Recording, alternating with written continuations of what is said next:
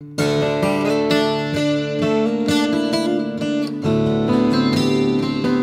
welcome back. We're at Exodus chapter 12 today, verses 30 to 32. The 10th plague is just struck, and we're just going to pick it right up there in those 3 verses. Pharaoh rose in the night, he and all his servants and all the Egyptians, and there was a great cry in Egypt, for there was no home where there was not someone dead.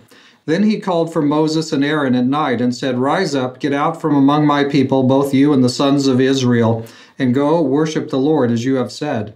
Take both your flocks and your herds, as you have said, and go, and bless me also." So all throughout Egypt there are dead firstborn. Remember, this was foretold. It was pre-warned. All you have to do is these things. You can avoid this. But no, there's dead people everywhere. And now Pharaoh's message to Moses and Aaron is to leave.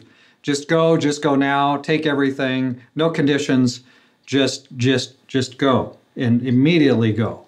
By the way, there's something, I don't know if you noticed it, but here for the first time, Pharaoh refers to the Hebrews as the sons of Israel. So this is kind of a national recognition. This is a nation of people. This is a particular nation. These aren't just people that we're forcing to do our labor for us. They're actually a people. And now they're going to go and worship the Lord. Pharaoh's message also ends with the first use of a certain word, a Hebrew word in the book of Exodus. It's the word barak. Barak, it's the word that means blessing. Barakiah, you've probably heard that word. It means to bless. And so he says, "And bless me also." Pharaoh wants to be blessed. It's kind of interesting here too, because all through the different plagues, at different times when Pharaoh said to Moses, "Please pray for me, please intercede for me for God and do this," even though he's sort of like 100% of the time went back on his word, Moses, each and every time, he goes out from Pharaoh and he does. He prays the very thing that Pharaoh asked to be prayed. I mean, every single time. And so this time is interesting though, because this time we don't have that.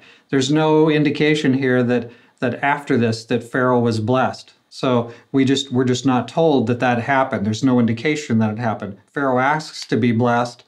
And that's kind of like the ultimate humiliation probably, isn't it? Remember all the way back there at the beginning of this stuff? Do you remember when Pharaoh had asked, "Who is the Lord that I should obey his voice? I do not know the Lord, and I will not let the people go." Remember that stuff? Well, and now here all the people are going, all the cattle, everything's going, and at the very end Pharaoh says, "Oh, and bless me also." So now all Egypt knows the power of God's word, and now the Hebrews will go. Now we're going to have the Exodus. See you tomorrow morning.